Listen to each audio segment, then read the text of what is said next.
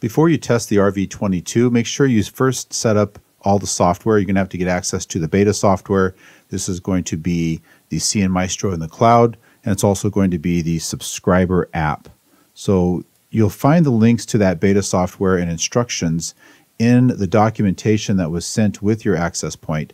Now, if you didn't get this beta document, send an email to that email address shown on the screen and let them know that you need a copy of that beta document for the RV22. Here on page number 6, you'll find information how to sign up for to a cloud account on CN Maestro. I assume you already have a cloud account on CN Maestro, and I'll show you in a second how to sign up for the beta. And if you scroll all the way down to page 30, you'll see some links here for how to get access to the subscriber app software.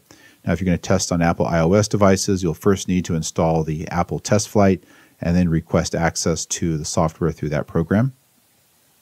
If you're running on Android, you need to set your Android device to allow the side loading and then download the APK from this link and just download the latest one there. And we'll continuously update that as we get closer to release, and you'll be able to get the latest beta software. Now, here in CN Maestro, when you go to cloud.cnmaestro.com, the first thing you want to do is you want to log in. I'll use my own personal account here just to show you what it looks like. And if you scroll down, there it is, request right there, RV22 Home Mesh Router Beta. This is actually going to give you access to CN Maestro 5.0, which is right now in beta. So go ahead and follow the enroll process to get signed up. It'll just take a minute or two.